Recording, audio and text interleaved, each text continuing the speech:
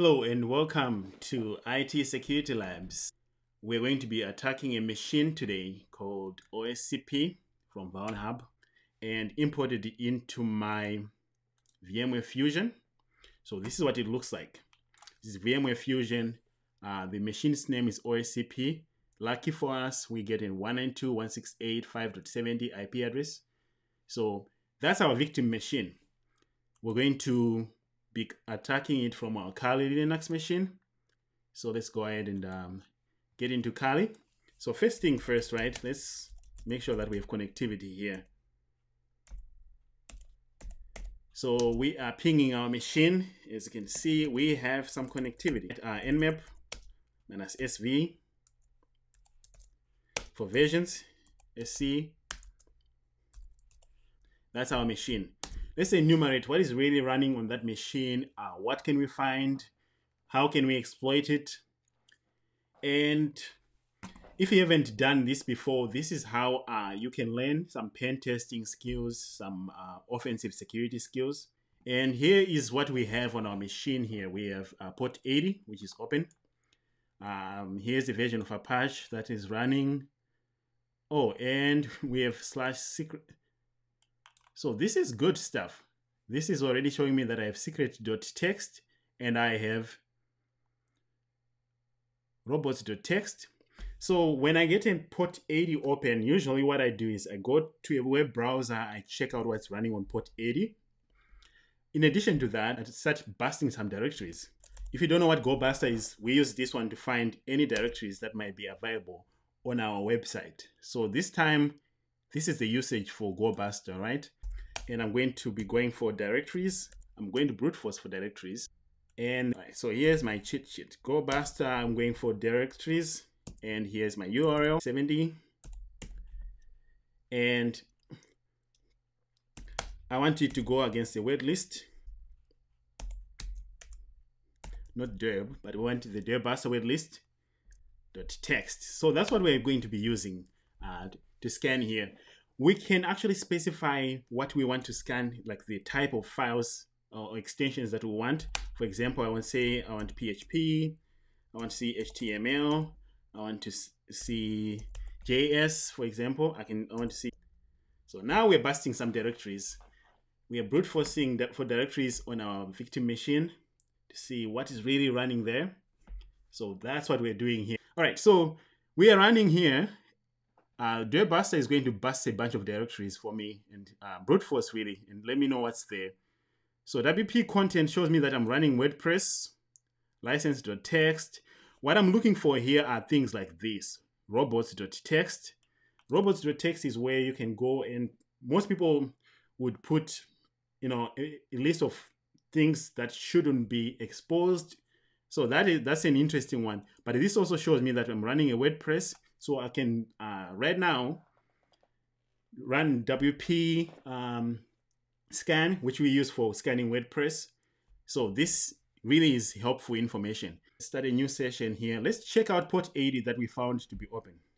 192.168.5.70. So I'll show you what I normally do. So when I'm doing this, it's usually on Hack the Box or other platforms.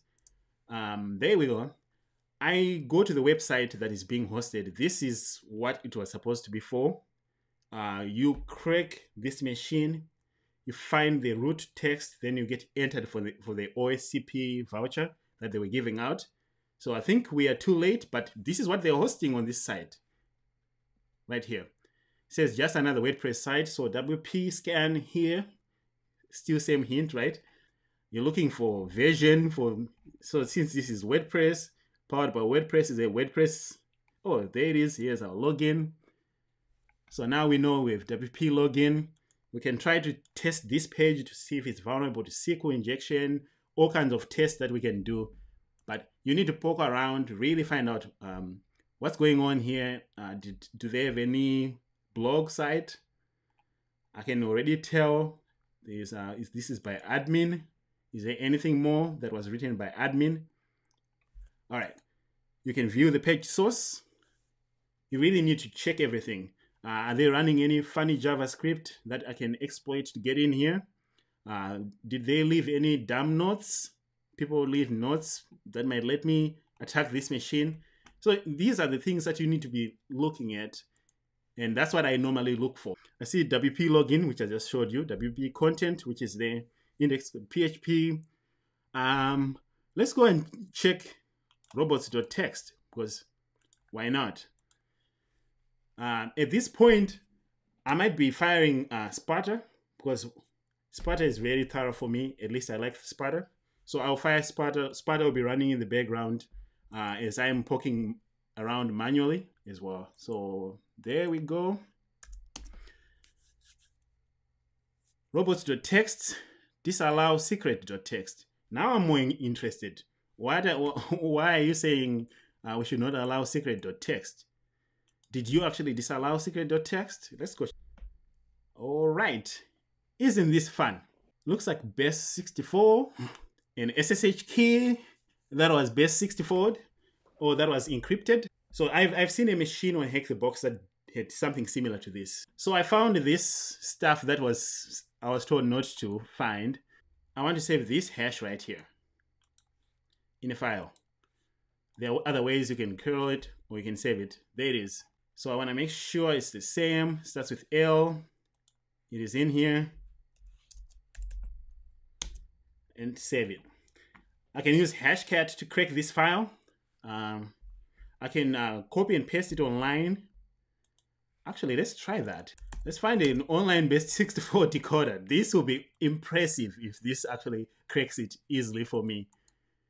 Let's paste it in here. No way. That is amazing. That is really amazing. Well, then I guess I don't need to do it from the terminal. Now you saw that I can use an online base64. And just like we said, this is an OpenSSH key. All right. So let's save it here. Key.rsa.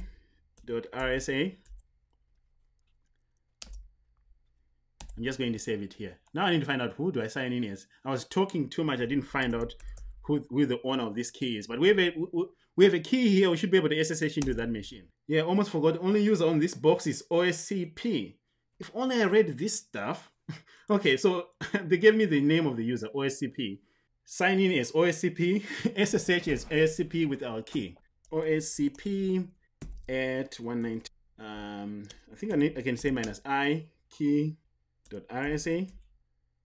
Don't quote me on that. Yes. No. Okay, I need to fix this. I knew it. I think if I do a 600 here, too high would be bad. Key.rsa. I need to do that for it to work. Let's try it again. So what I just did is it gave me the permissions. I hope 600 fixes it. I can never remember the proper permissions for that key. But now let's see. Bam! We're in, guys. We can now try to find out what else can we do. Sudo -L, that's my go-to. Do I have any funny sudo permissions? No. So it's asking for my password here. So I don't have any. Usually you see stuff here. If you're on Hack the Box, quick tip, sudo -L, and you get some really crazy stuff, super easy. 2 minutes and you got root. So my next one is, before I even start importing any like scripts to find out how to enumerate like lin enum or all those scripts, I need now to find SUIDs. Let's check SUIDs very quickly. And off we go. Let's not print it. All right. We would have to go through this and look at them. I should be able to bring them back to Kali, but let's just do that. This requires us to know what exactly we are looking at here. What is normal? What is not normal? What sticks out to us? And I'm going to tell you this one looks okay. Then we have bash here. Should bash be here? I should be able to do that. I think if I'm right. /user bin/bash. And this is a misconfigured bash. So if I do that, now if I do an ID, I should be root. So I found SUID's bash shouldn't be here, shouldn't be running with root permissions, but it is. So by doing that, I managed to get to root. Now, I need to find my file. In order to give away, the root flag is located in the /root.